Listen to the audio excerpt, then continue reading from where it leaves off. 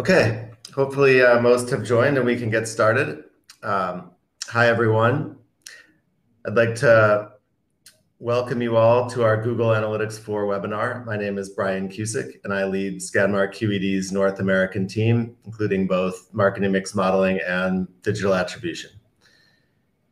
GA4 is still relatively new to the market, and we've been getting a fair amount of questions about the data and results that it outputs. That's why we thought it might be useful to host this webinar and explain how GA4 works, especially with respect to attribution, which is an area with which we are quite familiar.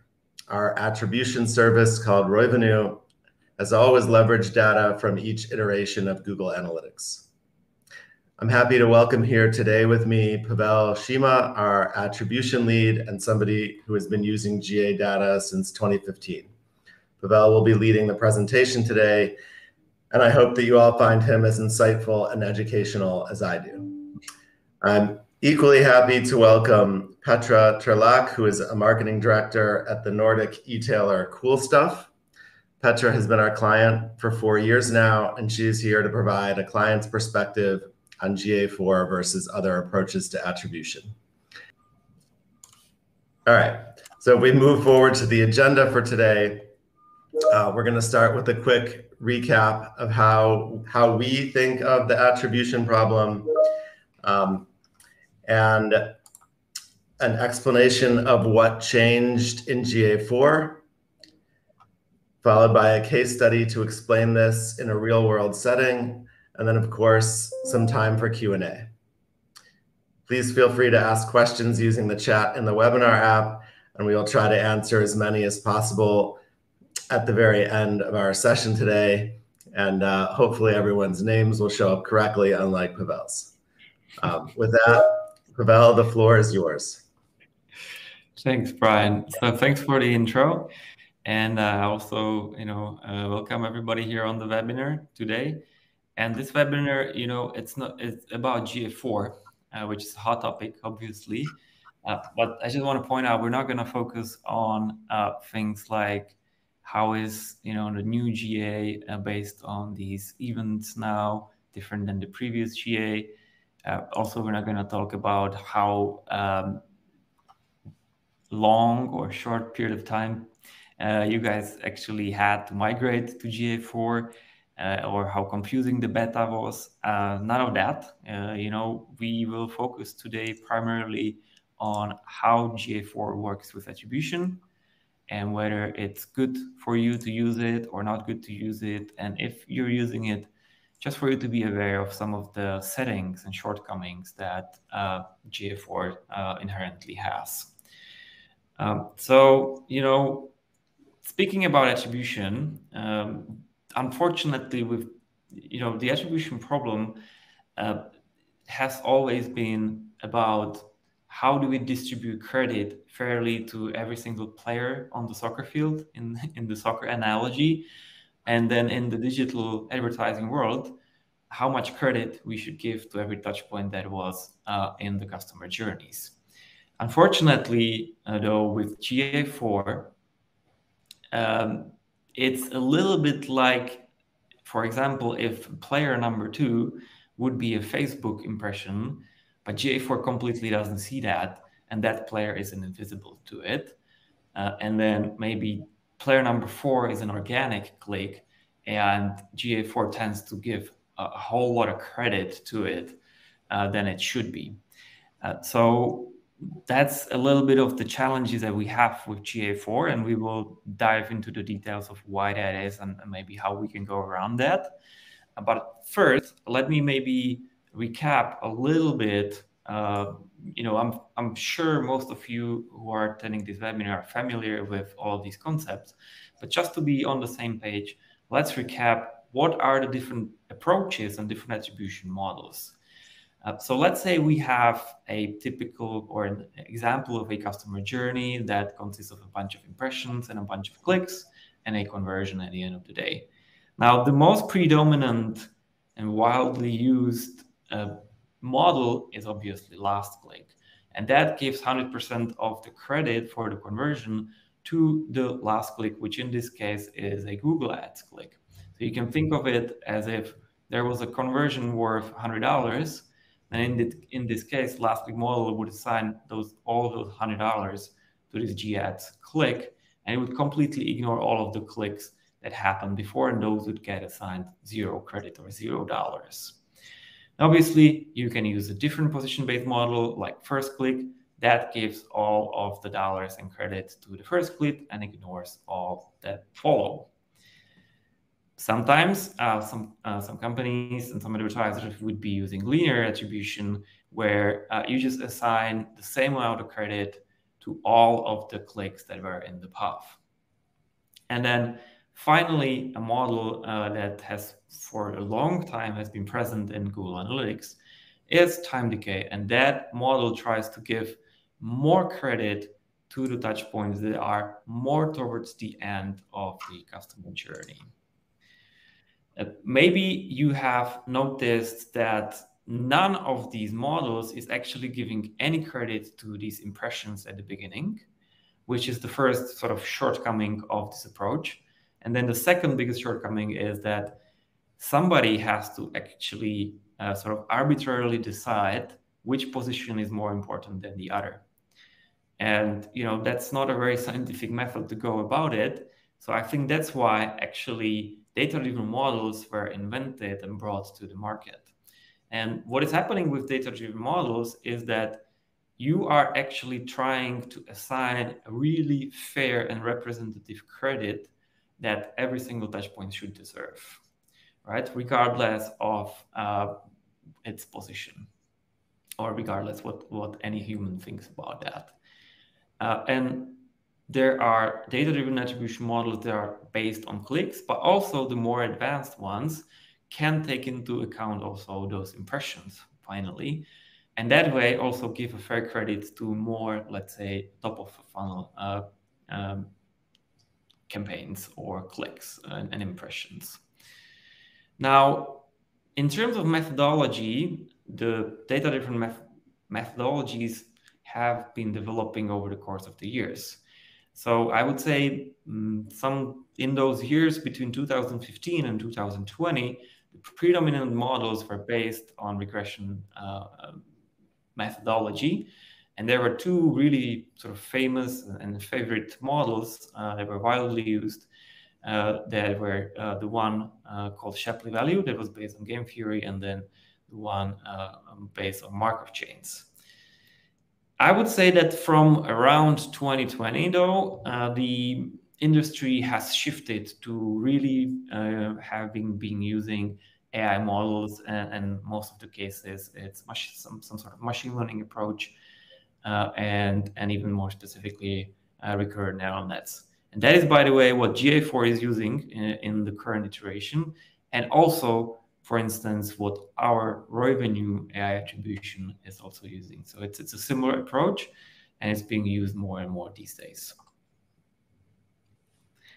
Now let's maybe dive into how actually the GA4 model works. What is the logic behind it? So the model actually looks at the full customer journey. So in this case, we are saying some paid search click, social click, affiliate click, and then probably an organic search click. And it looks about what is the probability that this whole journey is going to convert. And in this example, it's 3%. And then the model does sort of a contrafactual analysis, or the algorithm does it, where it says what would have happened had the search last interaction not been in the data set, or not being in the customer journey. And it would see that in that case, the conversion probability would only be 2%. And then it can easily see that the uplift that this last search click is causing is going from 2% to 3%. So it's 50% probability conversion uplift. So that's the basic principle how it works. The model takes into account several things. So it's not just the source of the visit, but also time from conversion, the device type, number of ad interactions, the order also of these interactions, and the type of creative assets. What does the model, however, not take into account, and that's a pity from our point of view, is that it does not look on-site behavior and what is sort of the quality of the visit once the person comes to the website. And, you know, Pavel, I remember this came up recently with the client where, you know, they were pointing out that fine, they can see that a user came from Facebook to the website, but that there was a big difference between, you know, showing up and spending 2 seconds and leaving versus spending 20, 30 minutes on the site and getting very close to a conversion. You know, could you explain a bit more about why this is important to attribution modeling? Yeah, thanks for your question. I think it's really, actually, it comes down to what you said. There's a big difference between, you know, somebody came from a particular Facebook campaign, let's say, but, you know, dropped off and bounced after 2 seconds, and somebody who, you know, came from the same Facebook campaign. So it's basically the same source of the visit, but, you know, maybe spend, as you said, half an hour on the website, saw a bunch of pages, read a bunch of articles, maybe even put something into the shopping basket, but not converted yet. But I think such a session, such a visit, has put such a user much more towards the final conversion than the one when he bounces off after 2 seconds. And so when we take into account also the on-site behavior, we can try to differentiate between the low-quality session and a high-quality session. And the model just has more parameters to learn from, so it becomes more accurate and more robust as well. So it is a bit of a pity that GA4 doesn't work with that. But we also want to be fair in this webinar, and we want to also acknowledge that there are some things in the new GA that are actually pretty good ideas or pretty good concepts that are really helpful to the users. And one of those things is Google Signals. And Google Signals try to fill in the blanks in the world where we're living today, where there's a lot of challenges to measurement and tracking, like consent banners, like browsers sort of deleting cookies, multi-device journeys, and since, you know, iOS 14.5, also certain limitations on how we can track actually conversions. So Google, being Google and having a massive user base, they can actually you know, leverage that, and they can leverage the fact that you as a user, you're logged in to a lot of different Google services like Gmail and YouTube and others. And they can use that not only to connect you across devices, connect you across different cookies, but also they can use this observed behavior and then extrapolate on the behavior that is unobserved and non-tracked because of, for instance, somebody did not give their consent to being tracked. And this sketch here, or this schema, is actually coming from the Google Help page, explaining this concept of signals and modeling the unobserved conversions. So if I could walk you through it, in this particular example, there's supposed 1,000 ad clicks, but, you know, 500 of these users click to allow to being tracked, and 500 of them don't give that permission. And in those that give the permission, 50 of them convert. And then, you know, out of those 500 who does not give their permission, Google is actually saying that based on, you know, the millions of different data sets that they have, millions of different companies that they can track, they actually learned that people who don't give the consent behave radically different than those who do. And they're saying that the people who allow themselves to be tracked have actually 3 to 5 times higher conversion rates. They're 3 to 5 times more likely to convert.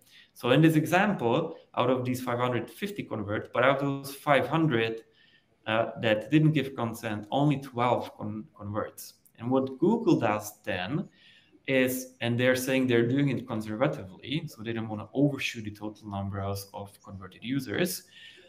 they would just model 9 conversions of these unconsented users and add it to the 50 that were observed. And they would end up with 59 conversions total, which is still less than 62 actual that happened, but it's a lot closer to the truth than the 50 that were observed, right? And so they can go from a measurable 5% conversion rate to 5.9%, which is 18% conversion uplift in this case. And that is quite significant. And it's actually a pretty nice feature. However, as with everything, almost everything in GA, there are problems with these signals. And the biggest problems with this is that you cannot actually export these signals to BigQuery, which is what most analysts are using these days to work with GA data. And also, it's not accessible via API. So you cannot export it. You can also not download it via the API.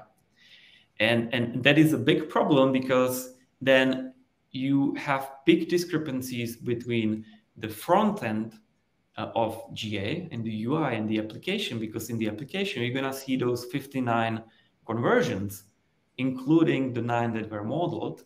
But if you download the raw data into BigQuery, you're only going to see those 50 conversions that were observable. And so that creates a lot of confusion, and it is very hard or even impossible to reconcile then these two data points, right? And so we see that as a big problem with the signals that confuses everybody. And just to be, super duper clear, so that, I don't get the question and a comment then at the end that we were not saying the truth.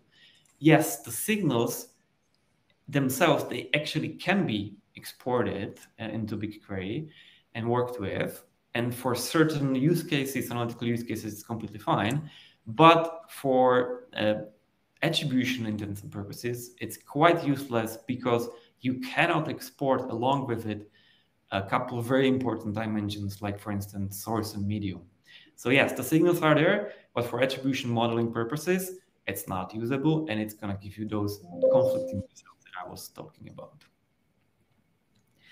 Now, so we've already seen a couple problems with the new GA4, and let's maybe review some other changes that happened, when migrating from the previous generation of Universal Analytics to GA4. In Universal Analytics, there were lots of these models that we were just talking about a couple of slides back, and you could so then use and also compare between last click, first click, linear, data-driven, and some of the other models. But in GA4, Google recently announced they're going to deprecate everything except for 2 models. So you're just going to be left with the data-driven model and then the last click non-direct model, which is a subspecies of a last click model. So that is quite unfortunate, I would say. What is maybe even more disturbing is how is Google treating direct. And let me be clear. I think Google was already pulling, I would say, some shenanigans with direct already in the Universal Analytics, because there was a setting called campaign timeout that most people had no idea that existed. And by default, it was set for 6 months. And in that 6 months sort of window or period, whenever there was a paid click, and that was followed by any number of direct visits, all of those direct visits in that 6 months window would just get overwritten and would appear and be labeled like paid visits. So that was really not nice from Google to do this, but at least it could have been changed. The settings could have been changed, the window could have been shortened to 2 hours instead of 6 months. So at least that. Now in GA4, this direct is also suppressed by default, and on the following slide, I'm going to show you how exactly. But what's even worse, it cannot be changed. This behavior is just by default, it cannot be changed. So I think that is even worse than what was happening in the Universal Analytics. And then in Universal Analytics, raw data served via API were affected by this campaign timeout, but it could have been changed off or changed, as we said. But as we established in GA4, the raw data served by APR and BigQuery, they deviate from the data in the user interface, which is very unfortunate. So coming back into more of a detail of how is then GA4 treating direct visits. Again, some example of a customer journey where there is a Facebook touch point, a direct visit, and a GAds touch point. And whatever model you use, whether that's the data-driven model or the last non-direct click model, in both of those cases, direct is just getting 0 credit by default. And the only time direct is getting any credit is when the full journey consists of only direct visits, obviously. Yeah. So, however much I can see, that in some use cases, and we see that our clients are actually sometimes asking for this, it is actually good to suppress direct because, sometimes the thinking is we cannot really influence direct by changing budgets in our paid media. And so some performance marketers, are actually asking to suppress direct.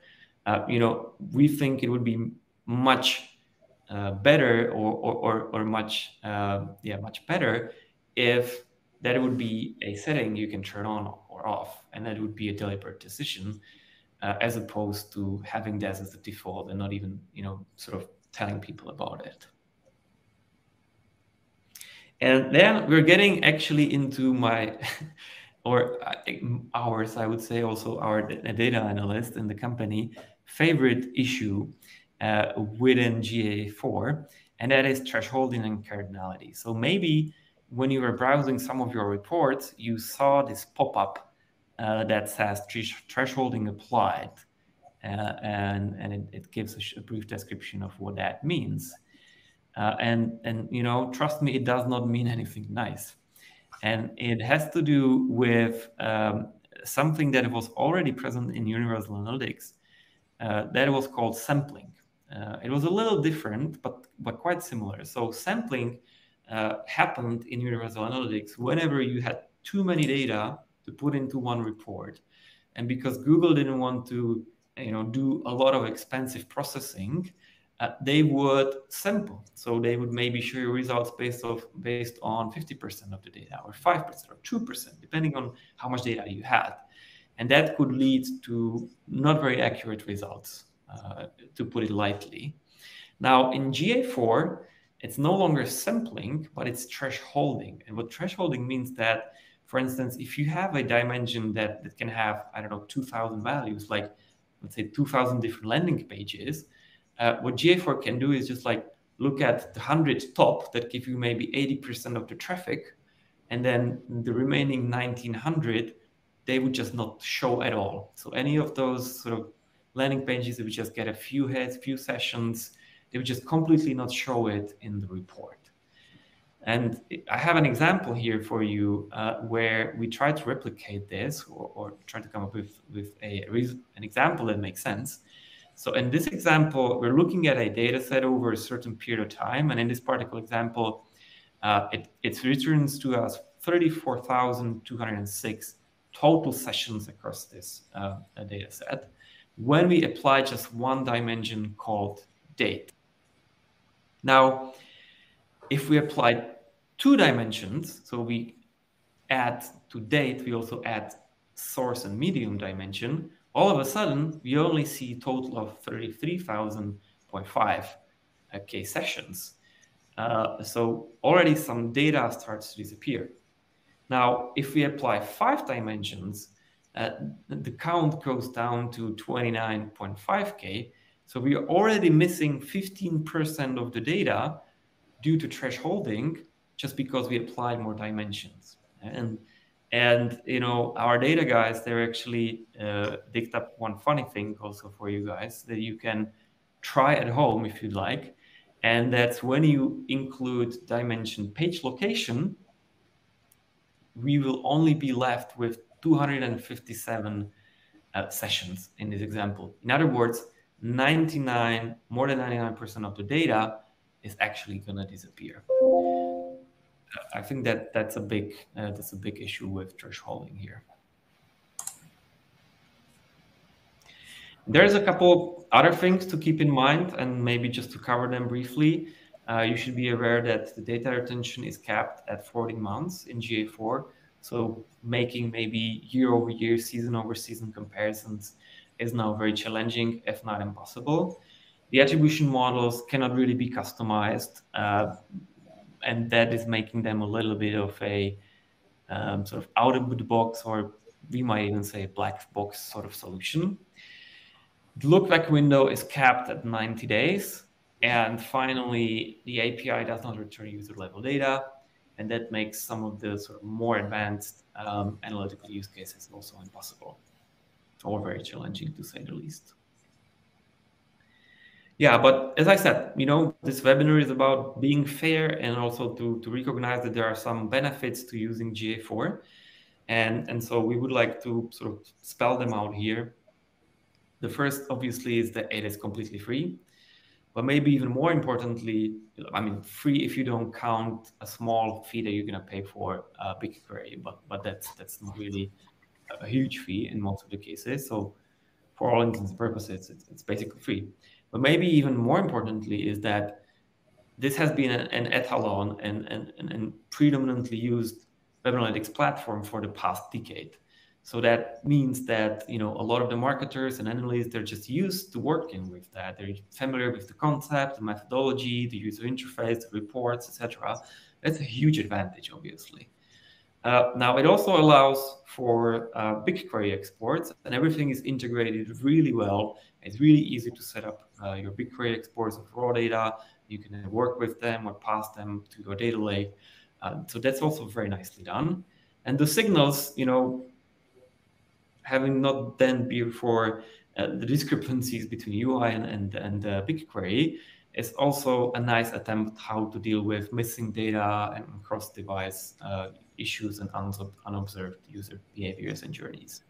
So all of these are actually pros of the new platform. But there are obviously also some cons, and that is that there are only going to be two models, as we were saying. There are these big differences between the front end and the API and the BigQuery. And the data-driven models don't work with the on-site behavior, as we were also discussing with Brian. So those are not all the cons, because we see one more, and maybe in our eyes, sort of biggest downside or shortcoming of the whole GA4 measurement setup, and that is that Google in this case is completely blind to upper funnel marketing activities that are happening on walled garden platforms. And what that means is that it cannot incorporate impressions from walled garden platforms into its journeys and ultimately into the models, which causes a number of issues. So first of all, the significance and impact of lower funnel channels is significantly overplayed, as you will see later in the case studies. The ROI of the walled garden campaigns cannot be properly assessed, and upper funnel display and video activities then still cannot be tied to business performance and cannot be directly compared with the lower channels, which results in a lot of marketers actually still not believing Google that is providing them the good and accurate picture of what's going on. They feel like Google is still giving preferential treatment to their own channels like organic, search, YouTube, etc. So that is an issue. Well, Pavel, I guess there's an easy solve for that one. Just spend all of your money on Google. And you don't have to worry about any of that. Yeah, so there you go. Good recommendation from Brian. Yeah, so I mean, if you're that kind of company who just spends everything on Google, actually this might work for you. But then if you really want to get an accurate picture, I think you should strive to get some better measurement and some better attribution. And there actually is a way, which comes to the following slide now. We believe that with a few, but very important and fundamental changes in the methodology, this could be overcome and is actually overcome by certain players on the market. So first of all, and first of these is you have to integrate more data than just the GA data, right? You have to integrate with the data from the platforms themselves, like Meta, like TikTok, like Snapchat, and all of these others. The second is something we've already talked about, includes the on-site behavior. That makes the model also a lot more precise. Being quite transparent and also letting users customize the models and maybe run more different data-driven models in parallel. That is also quite helpful. Including impressions into the whole thing, and also solving the cross-device problem. So, once you sort of deal with these 5 fundamental issues in a reasonable way, you will be able to get much better results. And because, in Roivenue, we've been sort of innovating on this for 8 years now as a company, we have incorporated these, and we're coming with, I would say, much better results than the GA4 is. And so, what we've done, and what I also believe that for every webinar, it's actually the highlight of the whole webinar, is to look at the case studies, right? So what we've done is that we have 2 different case studies for you now.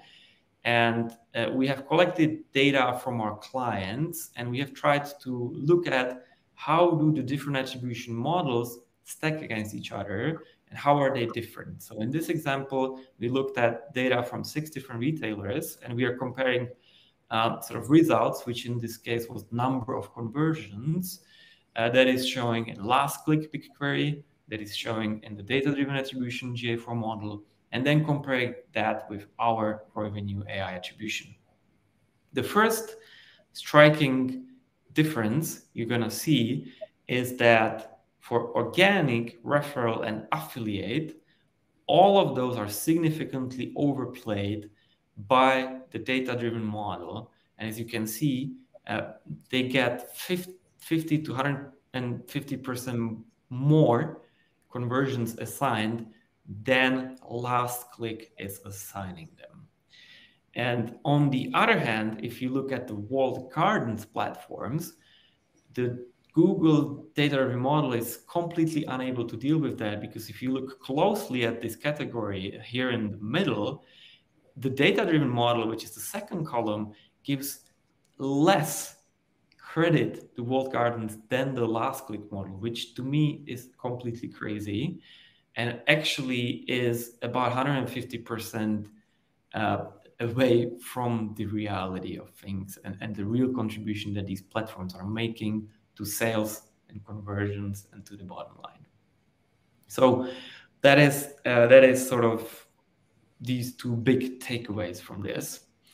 And then, in this case study, we were looking at the channels together. We also thought it might be useful to zoom in on a specific platform within the walled gardens family. And so we did a second case study where we looked on the results of Meta specifically as being the largest representative of those walled gardens. And in this one, we included even more websites. So we looked at 35 websites across 12 different markets. And again, we tried to sort of compare the performance of the models. And in this case, we looked at revenue, and we indexed it. So the 100%, we indexed it to the last click in GA4 app. So the 100% represents the last click GA4. So the first thing you're going to notice again, which again is very crazy, is that the data-driven model gives less credit than last click to Facebook, which really does not do it much justice. And then the real performance on average across these 35 clients is actually 172% more than what Google claims or is able to calculate, given their shortcomings on the incoming data. And that is a significant difference. And we're not talking 5-10% difference here. We're talking 172 percentage points. So that is really big difference. And then also just for context, just so that you see the full picture, We also, in this case study, included what does the platform itself reports as results. So in this case, what does Facebook Business Manager tell us about that, the performance of themselves? And you can see here that actually Facebook overplays its own contribution 2.5x on average compared to the true significance that it has on the revenue. Yeah, I mean, this is another one that came up recently with a client. I mean, despite being a quite experienced, digital media team, they were really surprised by just the extent to which Facebook was claiming probably too much credit. Could you explain a little bit about why you think that happens? Like, why is it that they claim so much more? Yeah. So that's a very good question, and it just comes down to a simple fact that Facebook only sees the data in isolation. So Facebook knows that they served impressions to these users, and these users later converted. And so whether there were some other channels or some other touch points included or not, Facebook is just going to claim 100% of the credit for all of these conversions. But you have to bear in mind that it's typically not just Facebook. These people saw ads also on TikTok. They also did some paid search, and they click on paid search or maybe organic search, maybe some affiliates.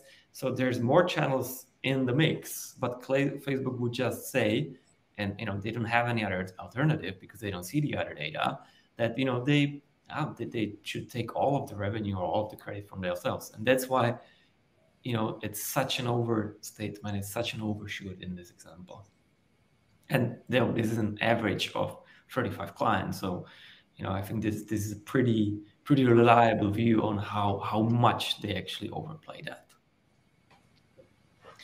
All right, so I said that maybe the highlight of every webinar are the case studies, but I think maybe there is even better highlight, and that is when we can not only present the data of the clients, we can have clients themselves actually speaking about their situations and their struggles and then how they're trying to solve them. So I'm more than happy to also welcome here on stage or in the webinar with us Petra Laak from our long-term client Coolstuff. And Coolstuff obviously is a e-tailer mainly on the Nordic markets, but a very successful one. And so Petra, welcome here. I see you were able to connect, so that's great.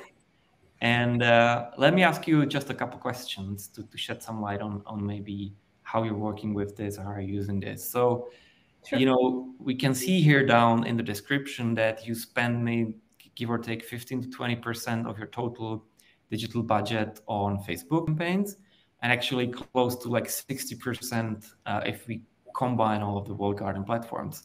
So I'm assuming being able to measure the impact is quite useful to you. So could you tell us maybe a little bit more about your experience with the impression attribution from walled gardens? Yes, sure. Hello. You can hear me, right? Yes. Yeah. Super. It's like you say, it's very important for us since we spend a lot of our marketing budget here. And if we wouldn't, we haven't used Roivenue for, I think, 4 years now. We've used Roivenue, and before we basically, we used UA, and we used Facebook's own tool, for example. But since we started using Roivenue, we've also adapted to using it. And if we were looking at GA numbers, it would be a very expensive channel for us.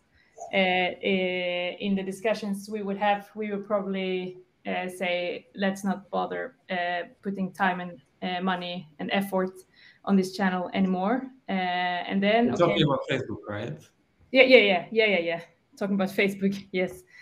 And but then looking at the numbers in Facebook's own tool, it would be like like a joke, like you say, it's like 2.5 times the reality, and we can't do that, because that would just be, we can't have the good discussions around it, because we always say that but we can't look at these numbers.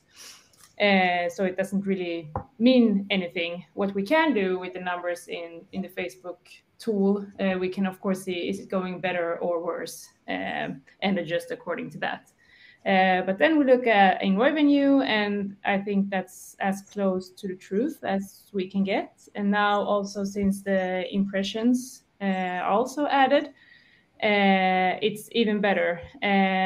I think it's been like early 2023 with the impressions. And so we released it earlier in this year, and so I think you were able to use it for a couple months now. So maybe you can also shed some light on how did that change your workflow or your planning and budgeting process.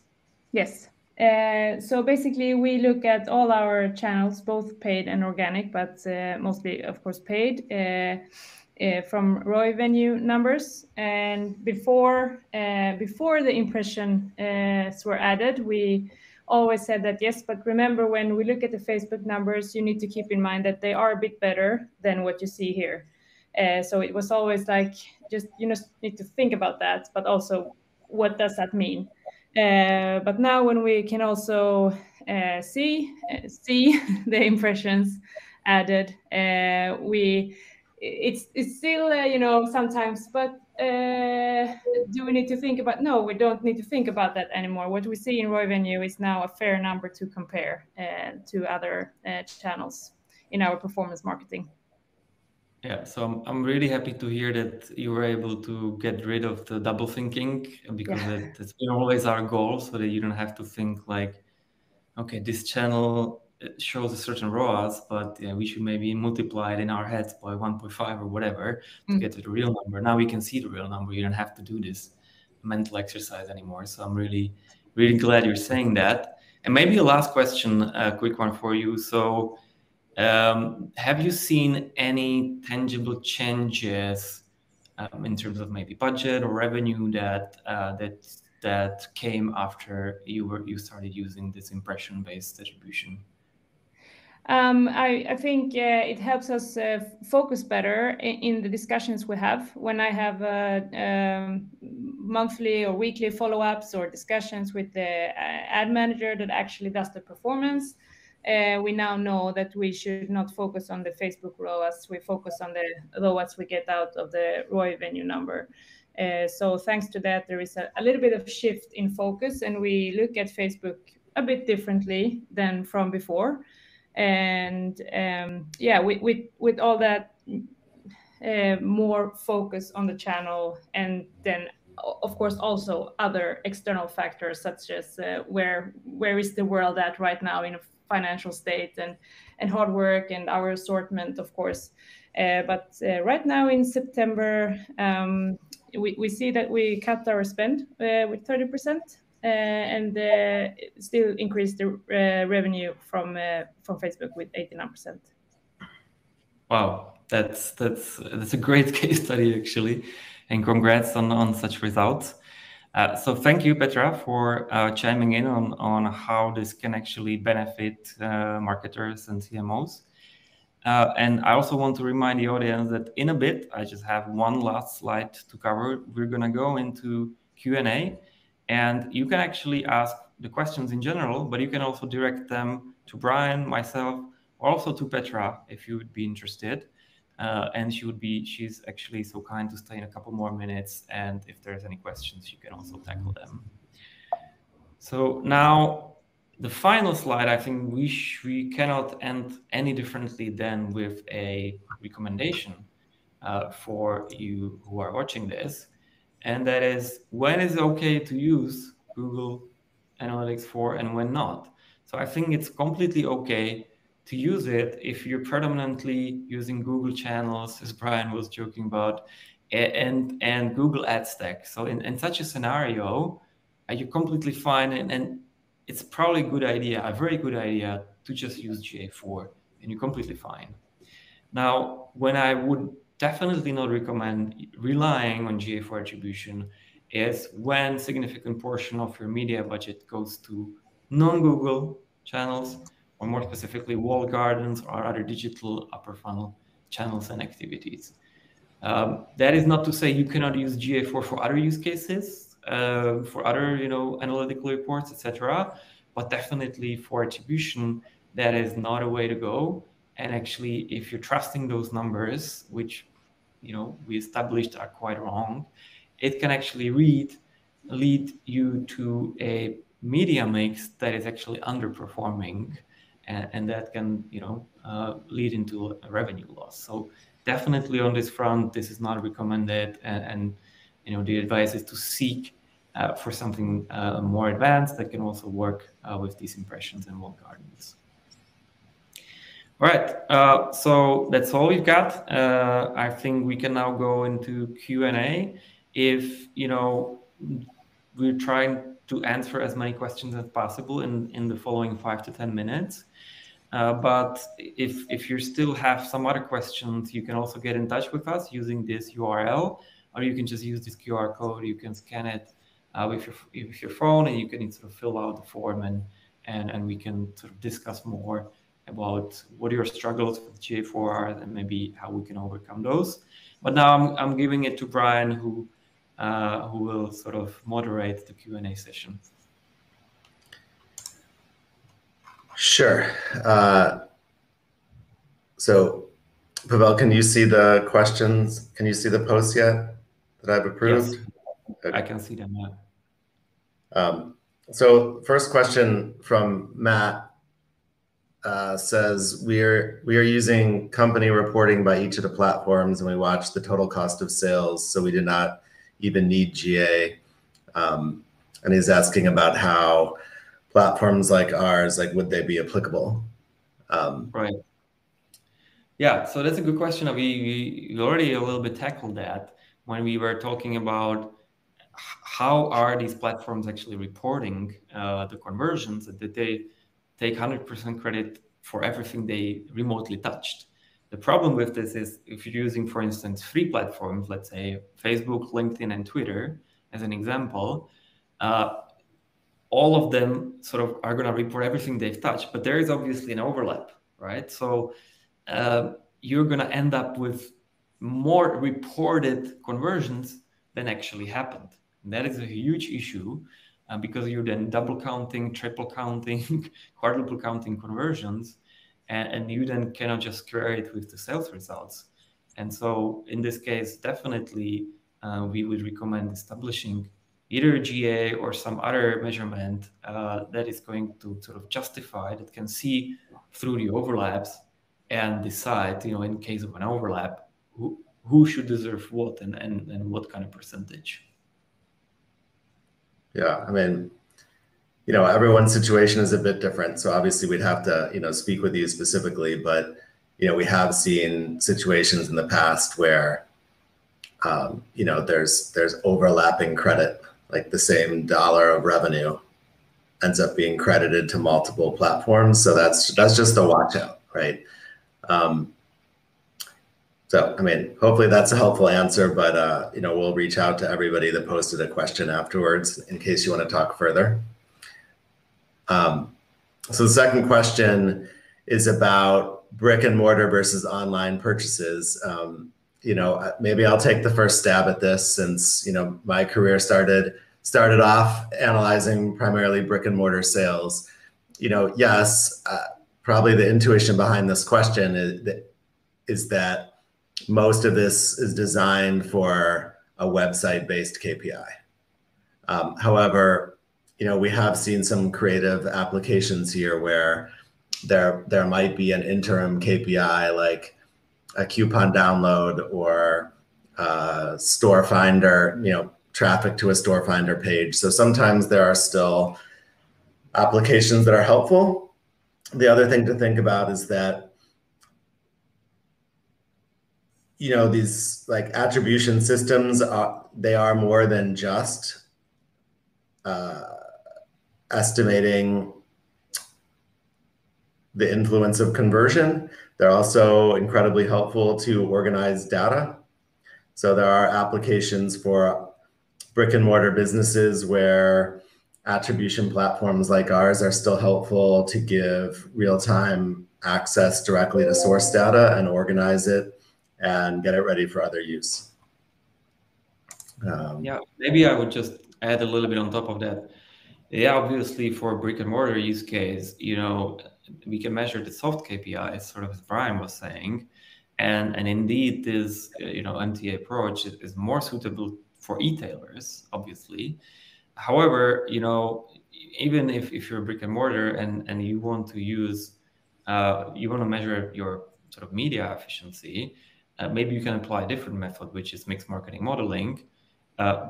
But then, if you're using maybe both brick and mortar and also e-com sales, then you can apply these two different methodologies, and at the end, it's an advantage if you can have both of these from, let's say, the same company, the same source, the same vendor. So that's also where we can come in handy, because we can provide both the MMM and the MTA methodology for this. Yeah. So just skipping around here, there's a question. Can I see how Roivenue AI works, or is it a black box? Right, that's a good one. I know the answer, but I'll let you take it. It's a good one. So I think we've always prided ourselves on being transparent and open. And so obviously, we cannot show fully our IP and the source code and all that. What I think our clients would testify to the fact that we always really explain how the model works, what parameters are going in, what are going out. We also believe that all the data that goes in should be fully exportable and should go out. And we even provide something that's called a raw path export, where you can actually see every individual click and every individual impression, and you can see into which paths we put it, how much credit did we give it, and so it's highly auditable. So for instance, if you have a data scientist in your team who's sort of versed with these attribution models, we can give him this underlying data set, and he can run maybe a parallel model that he built himself, and then you can see whether these models are outputting similar results. So I think we want to be as far from a black box as is possible without actually revealing the IP. Yeah, I gotcha. All right, so we're getting a little short on time, but I thought this was an interesting question that just came through from Alex. He's pointing out that there can still be discrepancies in conversions between GA4 and Google Ads, and is asking whether a platform like Roivenue could run independently of Google, so it's not biased by Google. Yeah. So so it's also a good question, and there are two ways to answer this. So first is yes, you're completely right. Funnily enough, results in GA4 and results in G ads are different, and that is a completely separate topic that we were not able to cram into today's presentation. But yes, it is a big issue. So there are two things you can do with this. First is we are also providing a Chrome plugin that allows you to export Google attributed results, Roivenue's attributed results directly back to G ads, so you can see more columns in your reports, and those columns would be with our attributed data. So that's one way to go about this. The second way is you can actually, for attribution purposes, and again, we could not fit that in today's presentation, you can completely ditch Google measurement and you can replace it with your attribution vendor measurement. So we can implement our own tracking pixel on your website and then be completely independent on what Google is doing, how they're suppressing direct visits, and all of this other stuff. We can just track it directly ourselves and provide an unbiased, even more unbiased view on what's happening. So I think we have time for maybe one more, Brian, right? Yeah, so probably a fairly quick question from Peter saying, are we able to attribute based on geographical data? Yeah, so that really depends, but like I mean markets, also I mean countries for sure, and then in the US and in the UK, for example, and there are also these geo regions that either follow the state borders or are even more granular. I think there's 180 in the US, and I think there's 14 in the UK. So we can also break the results down following these sort of agreed upon geo boundaries that are shared, hopefully with all the ad providers and vendors. Yeah, I mean, and for that, we're often also connecting to CRM so that we're getting the location associated with the conversion in your official CRM system. So yeah, that's definitely fairly straightforward, and yes, often important in the US to be at the DMA or city level. Okay, so I know we didn't get to quite all of the questions, and we really do appreciate. We clearly should have saved a bit more time for Q&A. This was a great audience, but we will get back to every single question directly, and we're happy to talk more on this. But I guess webinar etiquette we absolutely can't go over, and we've got less than a minute left.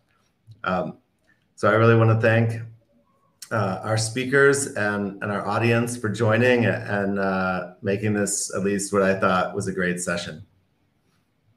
And thank you guys for being here. Thank you for all the questions. We'll come back to you, and hopefully we'll see each other soon on next webinar or in a real life scenario. So have a good evening or day, depending where you are currently. All right. Thanks.